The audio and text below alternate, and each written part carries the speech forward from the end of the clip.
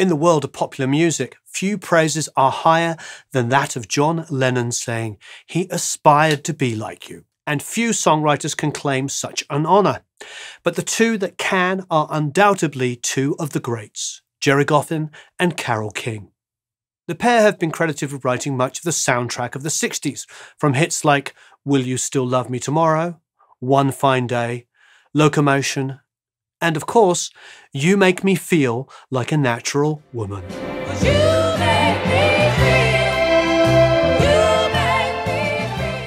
Hello there, it's Warren Hewitt here. I hope you're doing marvellously well. Welcome back to another episode in this series. If you haven't already, please subscribe, and if you hit the notification bell, you'll be notified when we have a new video. Of course, if you're into production, you can go to producelikeapro.com and sign up for the email list and get a whole bunch of free goodies. Carole King, born Carole Klein, and Gerry Goffin met in the fall of 1958. Gerry was 19 and a night student at Queen's College, while the 16-year-old Carole had just begun her studies at the college herself. They met in the student union through a mutual friend, and Gerry offered to drive Carole home. The conversation quickly turned to music, and when they arrived at her parents' house, she brought him into the living room and they wrote their first song together. I was going to Queen's College at the time, and I met this girl, Carole King, and I was writing a play, and I made this deal with her that if she would write the play for me, the music to the play, I would write rock and roll lyrics for her. And we sat down and wrote a song called The Kid Brother, and it was recorded by Mickey and Sylvia. It was the very first song we ever wrote was recorded. Although Gerry had wanted to write a Broadway musical with Carole, they quickly turned their efforts to popular songs, which had the benefit of more immediate financial reward. This became even more important after the pair married in 1959 and soon became parents. Having the financial means to raise their family became the centre of their efforts. Gerry worked a day job as a chemist while the pair would write together at night. It was their first #1 single together that would give Gerry the security to leave his job as a chemist so that the pair could invest themselves fully in their careers as songwriters. That song was Will You Love Me Tomorrow? I wasn't working because I was the stay-at-home mom, or, I was pretty much a mom most of the time. I mean, the part in the musical goes by really quickly, but when we made, I think it had sold 10,000 units or a million units, and that was $10,000. I don't remember what it was, but all of a sudden he could quit his day job, and that was momentous. Over the course of the 60s, Goffin and King wrote hit song after hit song, while working in their cubicle at Alden Publishing. Songs like Chains, It Might As Well Rain Until September, The Locomotion, One Fine Day, Take Good Care of My Baby, Up on the Roof, and Pleasant Valley Sunday. While audiences adored the songs of Goffin and King, brought to life through the performance talents of artists such as the Shirelles, Bobby V, the Drifters, Little Eva, and eventually the Monkees, the pair were even more important to the musicians and songwriters who looked up to them. This included two young, aspiring songwriters in England in the early 60s, John Lennon and Paul McCartney. John Lennon has stated that when he and Paul first started writing songs together, they wanted to be the Goffin and King of England. In the early days, Paul and I, we wanted to be the Goffin and King of England. You know, Goffin and King were very big those days, and we used to want to be Buddy Holly and Goffin King, etc. This is further highlighted by the fact that the Beatles covered a Goffin and King song on their debut album, the song Chains. Lennon and McCartney achieved their goals. They brought their songwriting talents to the US and further changed the popular music landscape. But Goffin and King weren't done. Although their marriage would end in 1968, they finished 1967 with one of the greatest songs of all time, a song written for an equally inimitable artist.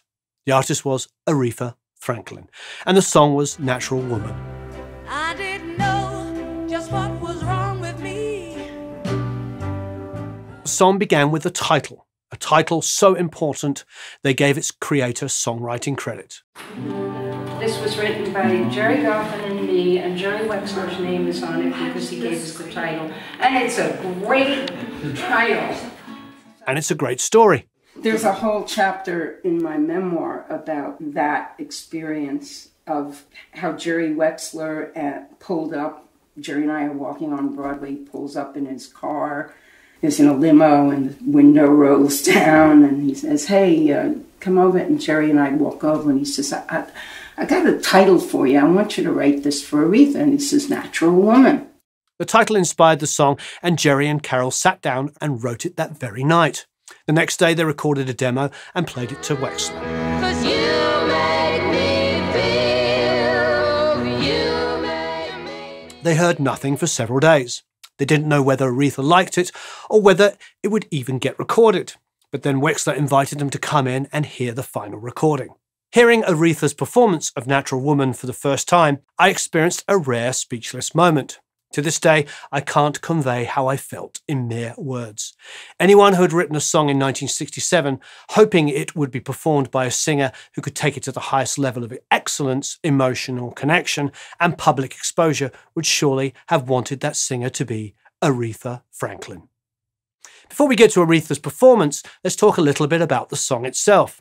When writing the song, Carole and Gerry placed themselves musically in the space of all of the great rhythm and blues, gospel and soul hits of the day.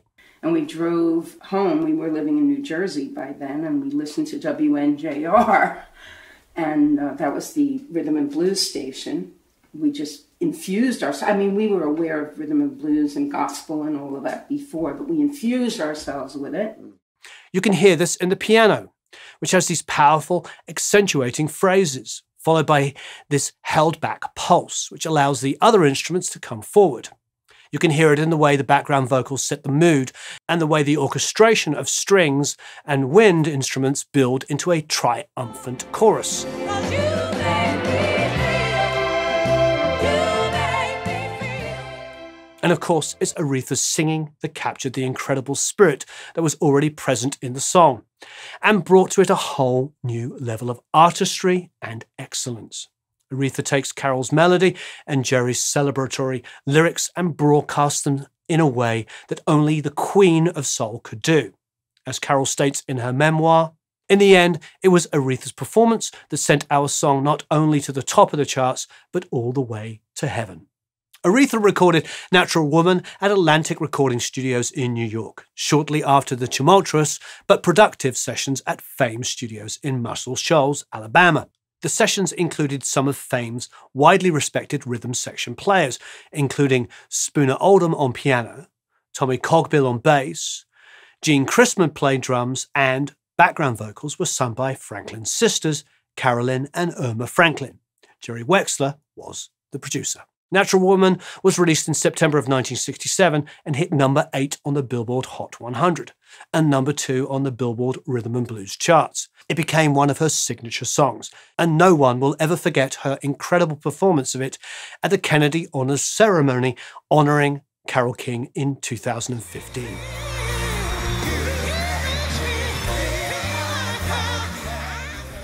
Aretha's performance at the ceremony and the original recording are perfect examples of what a consummate artist can do with incredible songwriting. And it's a song that has been recorded by a long list of artists from Celine Dion to Carole herself. Carole's recording came on her landmark 1971 album, Tapestry, and is equally wonderful in its own completely different and personal way. As Carole wrote, "How do you follow Aretha Franklin? You don't. You can only precede her." Even though Carole's recording came out in 1971, she doesn't try to recreate the song that she originally envisioned for Aretha. She goes back and makes it her own. Carole's version is slower. She brings the piano forward and you can hear the constant pulse in the instrument throughout. Carole sings a little bit of backup for herself, but there is really much more of a focus on a solo voice singing at the piano. 'Cause you make me feel, you make. Carole's version is intimate. We are drawn into her personal celebration of love and human connection. Which brings us to Gerry's lyrics. It often surprises people how Gerry was able to write lyrics for songs like Will You Love Me Tomorrow or Natural Woman, which showcase the female voice. And yet somehow he was able to tap into truths that so many others could relate to, and lyrics that voices like Carole and Aretha could bring to life. With lines like, "And when I knew I had to face another day, Lord, it made me feel so tired." Or in the second verse, "When my soul was in the lost and found, you came along to claim it. Gerry was able to tap into such raw human emotions that bring meaning to so many people.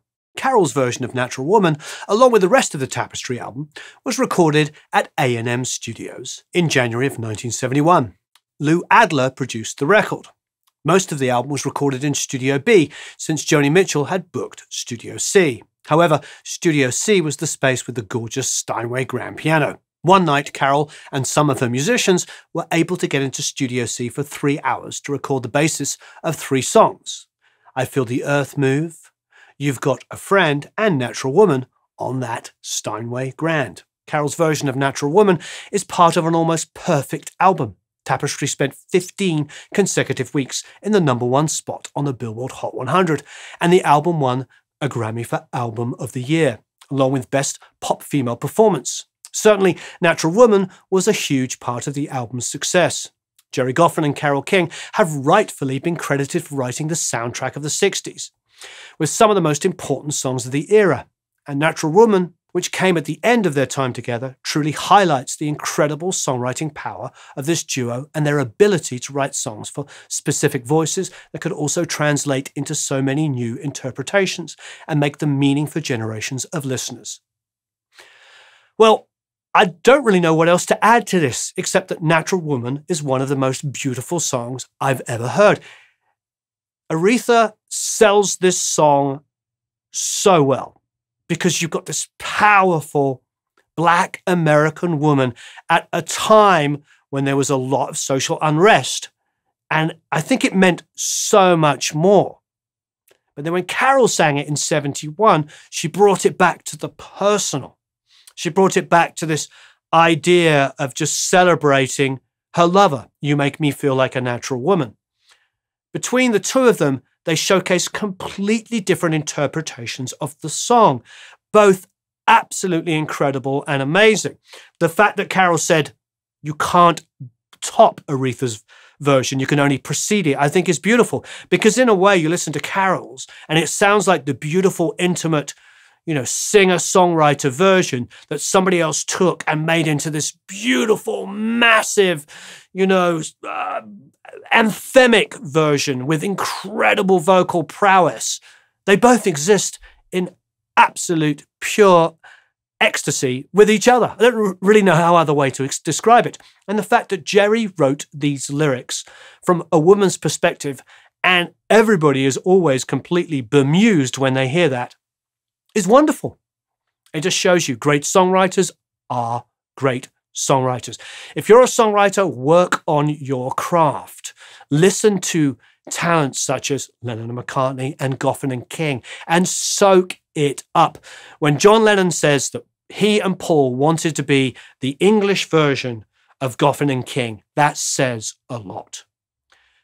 And it's no accident that the two most successful songwriters of all time are two pairs, and that is Lennon McCartney and Goffin and King. Thanks ever so much for watching.